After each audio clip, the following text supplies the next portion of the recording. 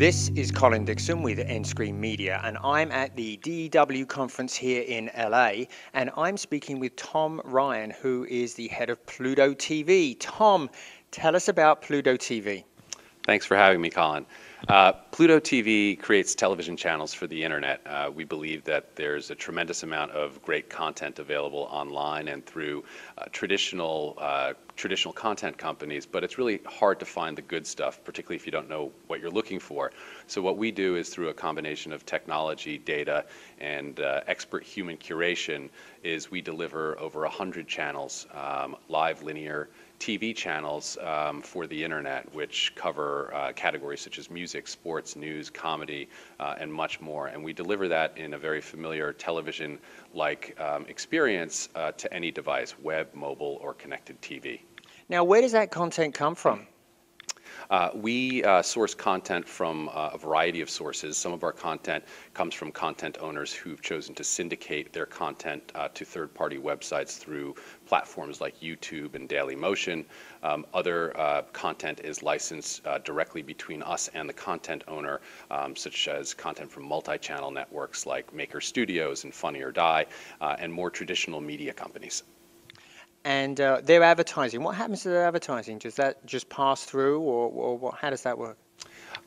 For the directly licensed content that we work with companies like Funny or Die, for example, they're serving their content and their advertising directly into our environment.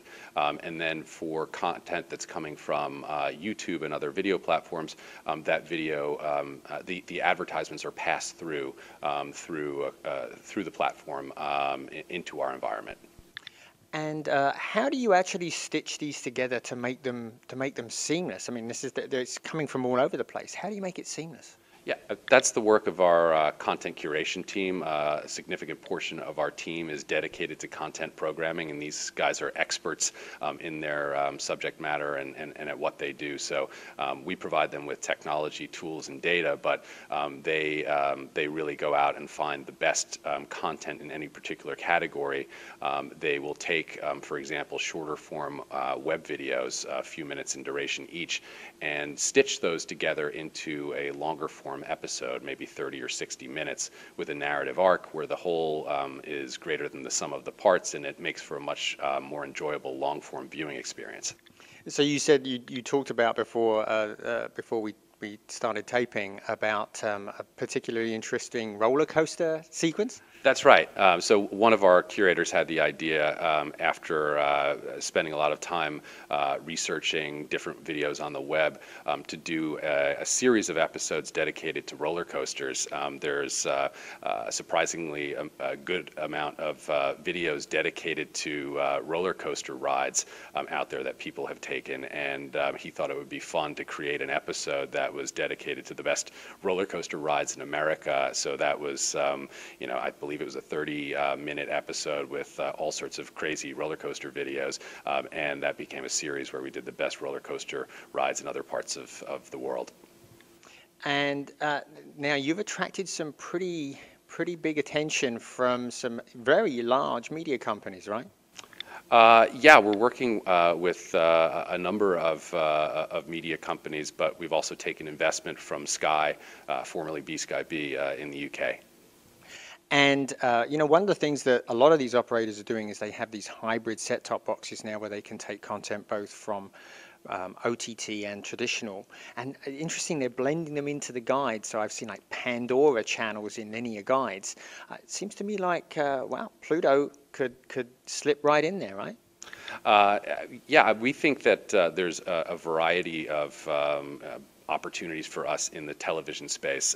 We launched as a launch partner with Android TV and the Google Nexus Player. We've also been working closely with Amazon on Fire TV, where we're currently the #1 entertainment app. And we think there's lots of great opportunities in the whole connected TV ecosystem, including with traditional cable and satellite companies who could offer Pluto channels to their audiences. It seems like this has been missing from the web. We've been living with television in a programmed linear fashion for such a long time. So many of us are so used to having it in the background right there, but that's really been missing from the web. Sounds like Pluto could fill that role, right? Yeah, I mean, we think that people consume TV in such vast quantities still in this country. I think it's around 4.5 hours per day for the average American. A lot of times you're watching a specific show very intently, or you may tune in at a specific time. But most of the time, people have the TV on for long periods, and they may be watching it in the background. They may be paying, attention when they hear something that's of interest, and then go back to what they're doing. Maybe they just have it on sort of for company or by force of habit. But it's, music is the ultimate multitasking medium, but we think that TV has been a very strong second multitasking medium for a lot of people traditionally, and that is absent from the online world. And I think that that's a big opportunity for Pluto. And certainly makes it a very unique offering online. So thanks very much for spending some time with us, Tom, and enjoy the rest of the show. Thank you. This has been Colin Dixon with nScreenMedia.